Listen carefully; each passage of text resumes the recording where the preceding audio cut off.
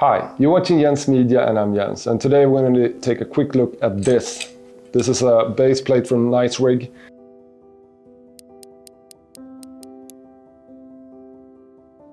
I saw another YouTuber do this with the Kessler Crane version. I looked it up and I thought it was a bit expensive, so I bought this instead. This is the XL version. This is great if you have a bigger setup with a heavy lens in front, like this. So if you have a big lens like this, it tips over, it goes front heavy, and with this you can stabilize it so it won't tip over. So I'm going to set it up to show you. And this is Arca-Type. So you can take this is a SmallRig plate, and put it on like this, and lock it down, and you have a nice setup.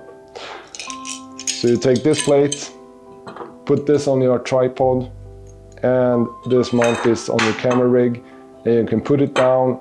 You can do it handheld, or you can take it to your tripod very easily, just with a like this. Lock it in and it's secured. So now it's rigged up.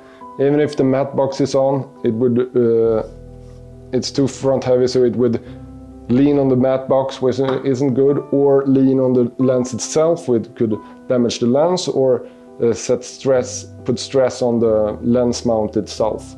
I'm using here with the Toshiba 16-28 with the Canon speed booster and a C70. So this is quite nice setup. You can make it handheld, or you can go back to a tripod with this SmallRig plate.